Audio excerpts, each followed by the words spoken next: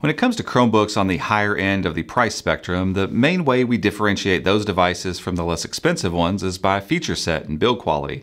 At the end of the day, a Chromebook is a Chromebook, and there are plenty of fast, affordable options out there for users just after utility and speed first and foremost. But for some users, however, there's more to the equation of what makes up a great Chromebook experience, and if you're like me, things like precise build quality, higher grade build materials, and extra perks make a Chromebook worth a bit more at the register. That's generally the case with the new Lenovo ThinkPad C13 Yoga Chromebook, a device that comes with plenty of extras and a very robust approach to build quality, but also asks that potential buyers spend a bit more in order to get them.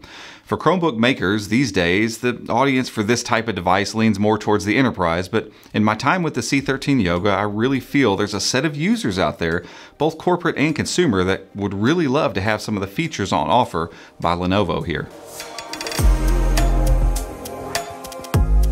Today's video is brought to you by NordVPN. They're the VPN of choice for millions of consumers because they're frankly awesome at what they do, and that's keeping your browsing safe and secure, whether you're at home or out and about. If you'd like to learn more about them and their services, head over to chromeunboxed.com/NordVPN, where you can learn more and get started today. Under the hood on this Chromebook, there's a lot going on, and we're going to get to all of it. But before we can crack open the lid, we really should take a moment and appreciate the great build quality for what it is. Lenovo didn't hold back on this one, and honestly it shows. The color, this deep blue, is stunning, and the feel, the fit and finish of this Chromebook is excellent all around. Does it scream corporate? Absolutely. But it also pulls off the whole ThinkPad vibe without feeling like a clunker. From the moment I got it out of the box, I've just been impressed with the styling, the feel, and the build quality of this Chromebook.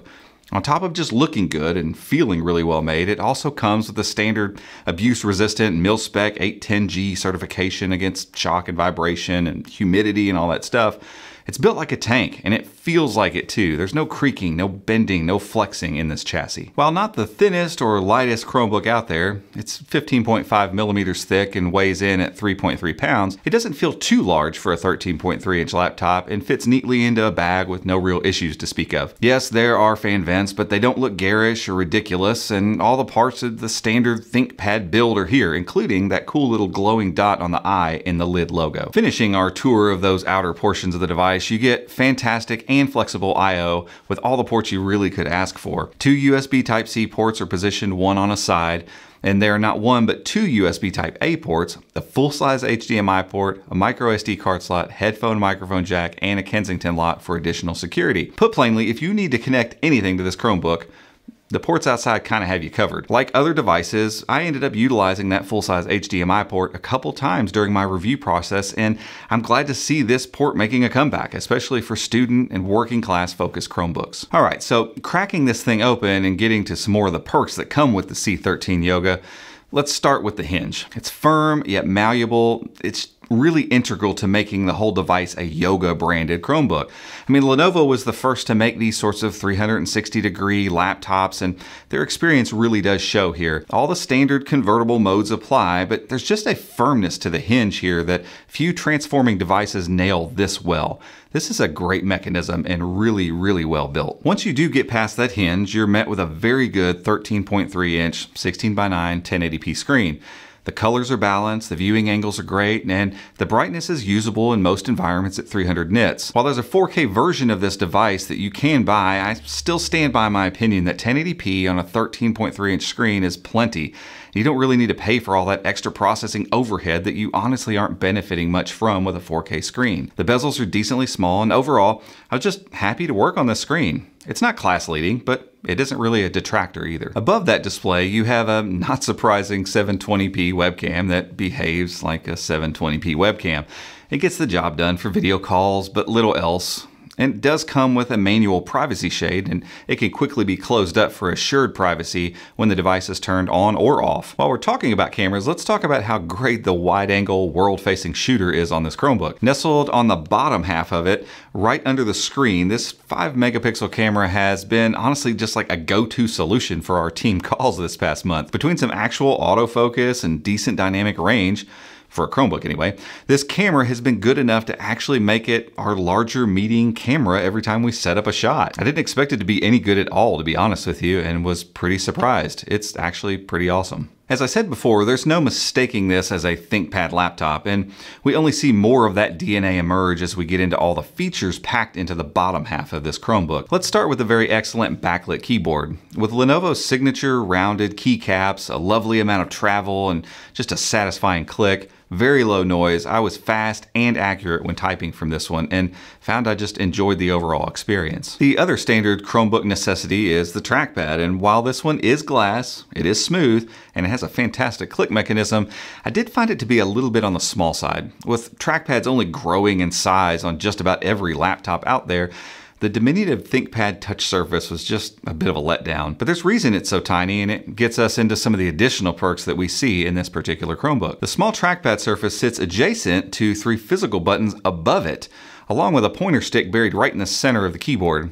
Pair them together, and this gives users a different way to interact with this Chromebook versus the more stoic trackpad-only approach we generally see with Chrome OS. It seems users are divided on the usefulness on offer here by the red nub, but those who like it seem to really like it, and I've been made aware that for workers in any sort of glove situation, the pointer stick's actually very helpful. Either way you lean, I think it is awesome to see a long-standing hardware feature from the ThinkPad line actually get integrated into a Chromebook. And even if you don't use the nub, there are plenty of users who still like physical buttons on a trackpad, and this gives you the option of left, right, and center mouse buttons if you're one of those people. For me, I kept it to the trackpad only, and I use my multi-finger gestures that I'm used to, and aside from the cramped space, it was honestly pretty great. Another addition right near the trackpad that we always love to see is the inclusion of a fingerprint scanner for better security and faster logins. Sure, there's nothing unique about it on the C13 Yoga, but it's just in a handy spot, it works fast, and it was reliable every time I went to log in. It's just nice to have these things built in. Finally, we have a unique stylus inclusion on this particular Chromebook in the form of a stowable, recharging USI pen. It's the first of many expected USI pens that will live inside the Chromebook they come with and charge up while they're in there. Nestled right up front on the right side, this pen doesn't feel like anything amazing, but it gets the job done, and you never have to worry about where it is or whether it's charged up. Like you'd expect, any old USI pen works fine on this device, and the included pen will actually work on other USI compatible Chromebooks. But the implementation wasn't perfect. Hopefully only a software issue, the input lag was a bit more than what we're used to with this type of pen, and those lag issues continued with other pens on the same screen. And they weren't an issue when we took the built-in stylus and used it on other Chromebooks. There's something else causing a bit of pen input delay, and we're hoping Lenovo gets it all sorted out, but it doesn't make things unusable by any means. You'll just likely notice it. Now, we have to talk about these speakers. With a side-firing setup, I was kind of hoping for some decent sound with some nice separation,